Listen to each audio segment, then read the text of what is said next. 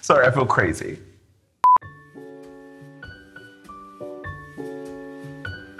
Hi, my name is Jeremy O'Harris, and this is my Dazed A-Z. Okay, so for A, I'm gonna say Americano. I probably have, on average, 5 Americanos a day, which is, I think, probably unhealthy. I recently did 4 transatlantic flights. I flew from London to LA, then back to London within 24 hours. So I think that like at a certain point, my body was just existing as jet lag, and the only cure was a constant stream of iced and hot Americanos. D is for Daddy, with quotes. Daddy is the name of my play, and Daddy is a very, very important play to me. It's the first full-length 3-act play I ever wrote, and it was a wild sort of year to premiere play because not only was I still in grad school, but I had just had this play that had been top 10 best plays of the year in every major publication. There was a lot of pressure on this play when it premiered in New York because people were like, well, this is Slave Plays Jeremy O'Harris. What does he have to say next? And it was like, actually, this is what I had to say before. I've had a lot of people ask me like, you know, how does it feel to be in London doing Daddy first? And I have been saying that it feels like a relief, right? That people are meeting my voice in the way that I first introduced myself. Like I introduced myself to the world with Daddy. I'm just so blessed that Daddy has continued to do the most amazing things in my life for me. Like I was not born with privilege. I was not born knowing who my dad actually was. But my daddy, the Daddy I wrote, got me into Yale School of Drama. The Daddy I wrote got me my first agent. Daddy got me my first movie. Daddy got me to London. Daddy's got me more than any play should get one person. And for that, I'm so gracious and grateful. C is for Clace Bang. Clace Bang plays the eponymous Daddy in this play. Not only is he a phenomenal actor, but he's also just like a classic sweetie pie.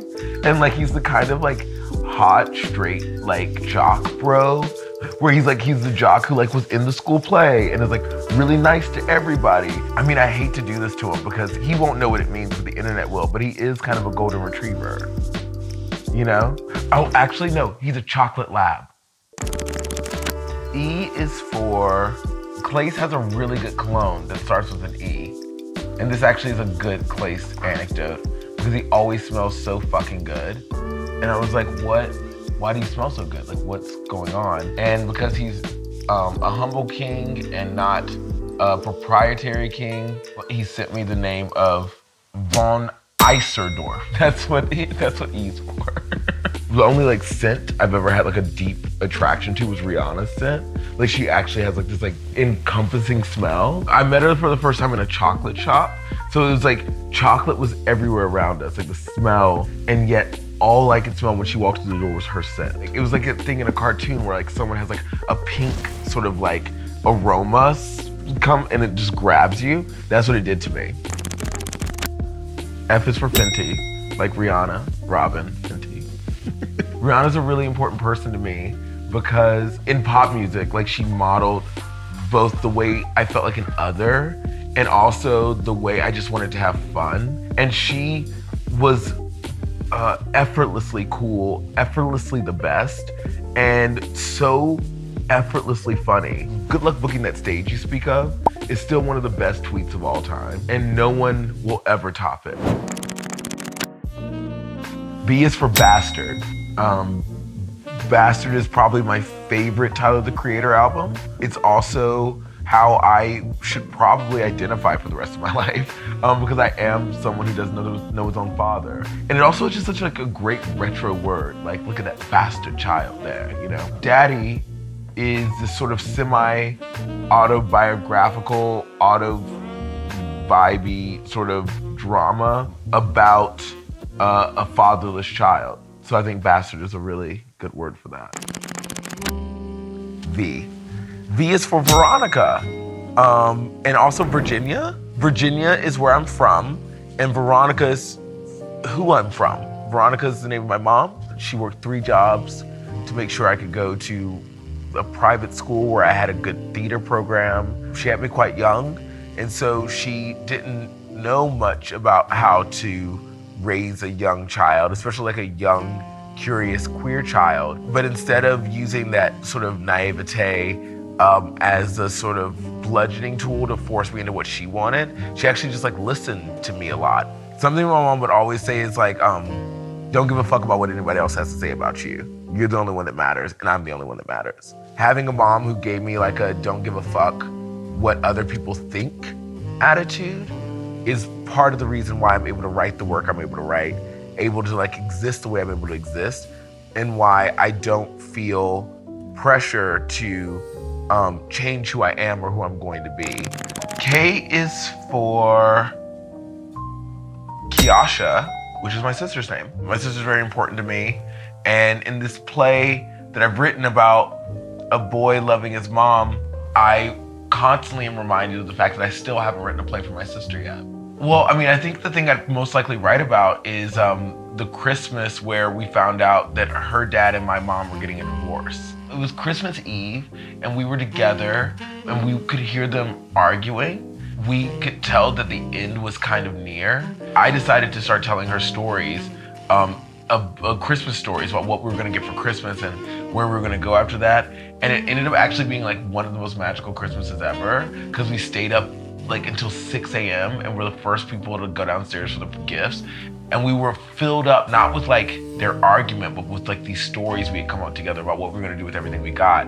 And basically everything we said we wanted to get for Christmas was down there when we got down there, which is sort of this weird magic out of a dark time.